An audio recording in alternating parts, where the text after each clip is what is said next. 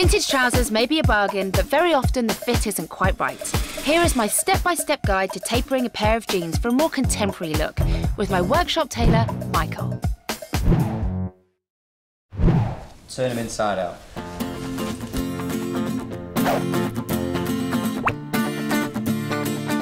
On your outer leg, this is the seam you want to be working on. That seam there is your double stitch seam. You don't want to be altering on that seam, it won't work correctly. You want to do it on the outside seam.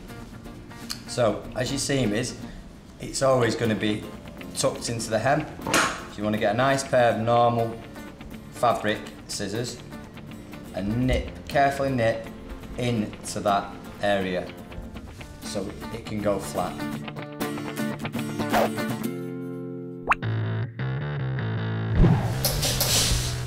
So full leg, and then make sure that bottom part where we've just snipped before is nice and flat also.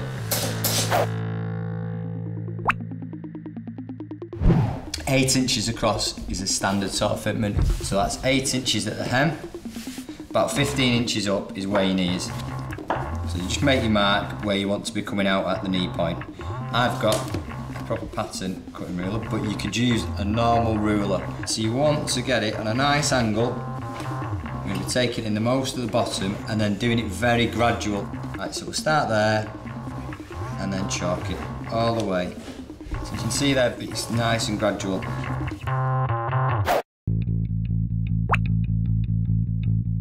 Make sure you've got a thicker cotton. You don't want to use too thin a cotton. If you use something for dress fabric, it's going to be too thin. Once you've washed the jeans a few times, it'll deteriorate and it might snap. So we'll start off, go forwards and backwards a bit, forwards, backwards again, and then we'll go back to where the hem starts and then back over again. You want to make sure your machine is on the tighter setting, not the loosest setting. So on this specific machine it goes from 1 to 5, so I'm going to put it on about a 2. And then that'll make it tighter, the stitching, just so in the future it doesn't snap. So down the blue line we go.